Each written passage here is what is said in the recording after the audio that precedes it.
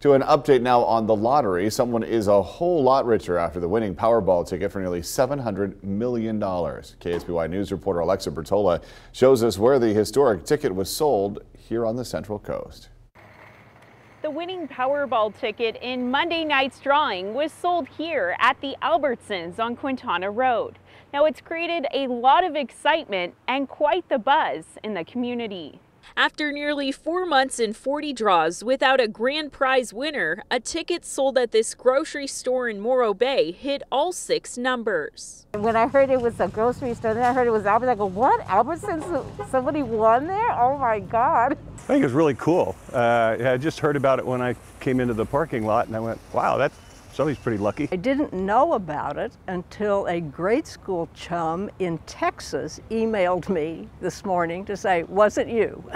The winning ticket was for a whopping $699.8 million. It's left some envious of the mystery winner. I was like, I go to that grocery store all the time. If the winner chooses the lump sum, they'll be $496 million richer, minus federal taxes. The winner also has the option to take 30 graduated payments over 29 years. Congratulations to the people who won. We hope that it changes their lives in very positive ways. Winning that much money would be a curse, not a blessing. Others can't help to think what they would do with the cash. I think I would probably, finish like paying off the house and the car and getting my kids set up for the future. Finally take a vacation. We may not know who the winner is for a while because they have 1 year from the drawing date to claim the prize. Here at the California Lottery, we have a really rigorous vetting process to make sure winners are who they say they are. So it can take any number of weeks to verify a winner. It's the 5th largest Powerball jackpot and the 7th largest jackpot in overall lottery history.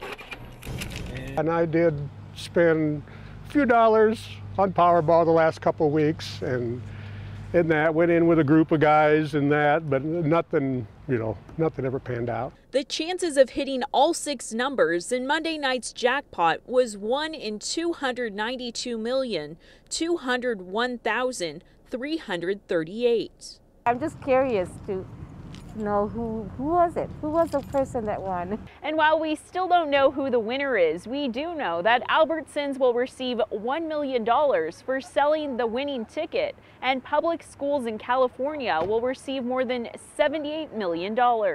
In Morro Bay, Alexa Bertola, KSBY News. Powerball launched Monday draws on August 23rd, and this is the first jackpot won on the newest draw day. On a state level, the California Lottery says it has provided more than $37 billion to state public schools since 1985.